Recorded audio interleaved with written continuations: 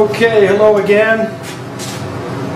We are going to attempt at this point with some 3/8" plate with a, let me turn this around, with a beveled edge on it. If I can get in the game here. Hang on, I'm upside down with this. There we go.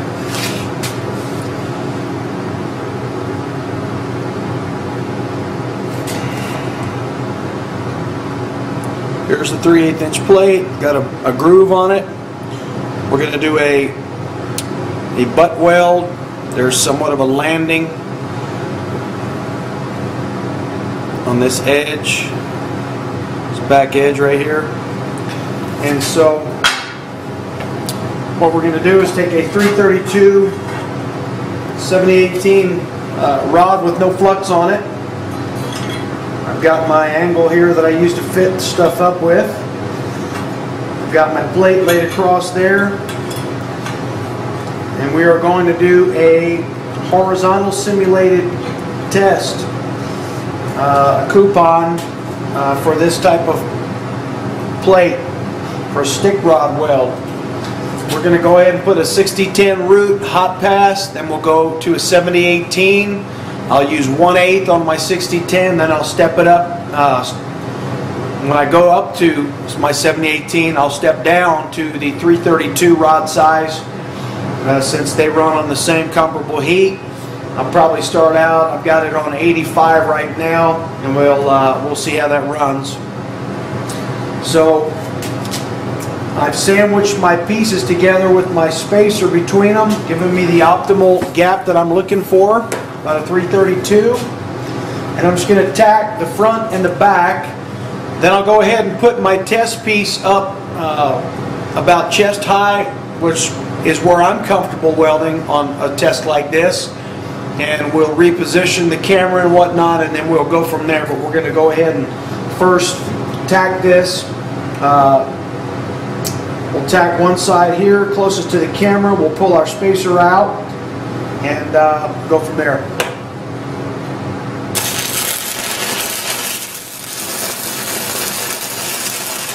You're going to notice immediately that there is not a lot of light around the arc, and that is because I'm using a stuff and drag method on my root. I'm welding this plate like a pipe welder would weld a pipe test. I've got the arc just now, the handle is in front of the picture somehow, and it goes away in a minute, but I am just completely stuffing the end of the rod into the bevel, and I'm pushing in at a gradual strain. This is what I'm just using to put my piece on. I'll go ahead and take my overhead test specimen, probably just run it out here like so, or however you feel comfortable setting it up. But you want to make sure that there is nothing hindering your hands from going into the material as you weld, and you want to get comfortable. So I'm going to lean on this leg of this A-frame here in my shop. I went to the point of using a 2x4 at times out on a job. I've gone out on the job by the test place, or look for some piece of iron or something to brace myself, just to get comfortable in the test booth. Sometimes it's very difficult to get comfortable in a test booth, but a welder wants to try and get as comfortable as he or she can, because normally when you would take a test, there's maybe a little bit of nervousness or pressure on you. You feel, especially if you haven't worked in a while and you've got to pass a test to get on the job. And seasoned welders don't usually have to endure those type of feelings after you've been welding for a long time. I personally still get that way. If I have to take a test, it's just something about a test. You're either make or break usually, and you're trying to feed your family and get ahead in life. And so I'm going to shut the camera off now.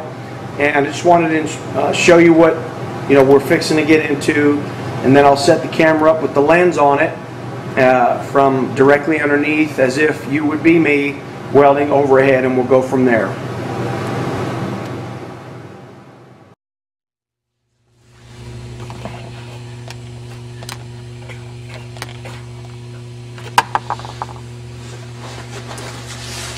Okay.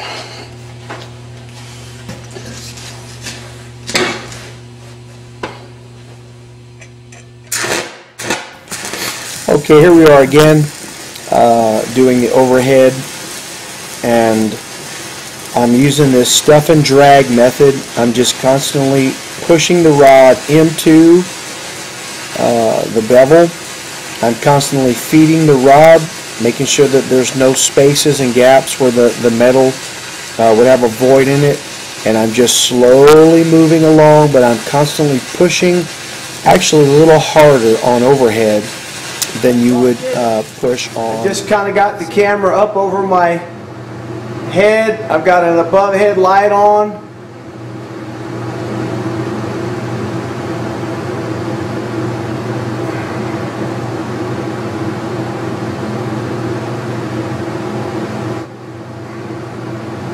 Got one area to the right on the end of the coupon is where I tied into my tack. I wouldn't be too concerned about that because they're going to cut that off. You never use that end of your coupon anyway. A little BB there, a little dark shadow there. Just like that one up above, little BB I missed. But that looks pretty good.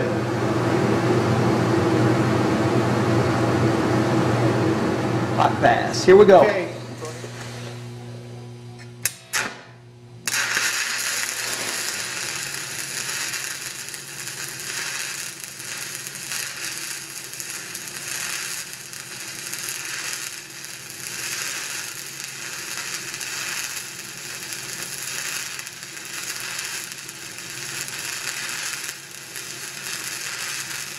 Coming here with got my stinger.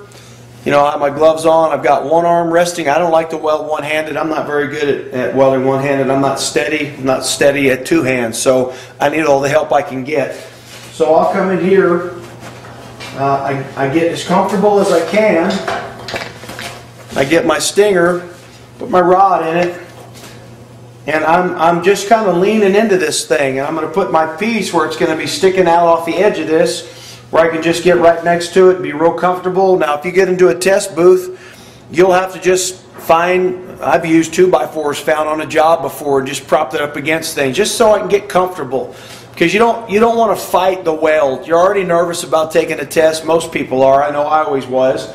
And I still feel that anxiety, even here in my shop, you know, because I've got a camera rolling. I'm trying to produce a Class A weld for people that are wanting to learn, and you know, I'm instructing, so there's pressure on me. And so when you go to take a test, normally there's some amount of pressure on you. So you just want to get in here, get comfortable. This is what I decided to do, and I can just go ahead and strike off, come down to my piece, and my piece will be fanned out this way. Of course, I'll have the lens on so we can see the puddle, but I'm just going to go ahead and work that in there, and then I can get around the back and I can show you the route that we put in. But first thing we want to do is fit it up, get our piece stacked into position, and then we'll go from there.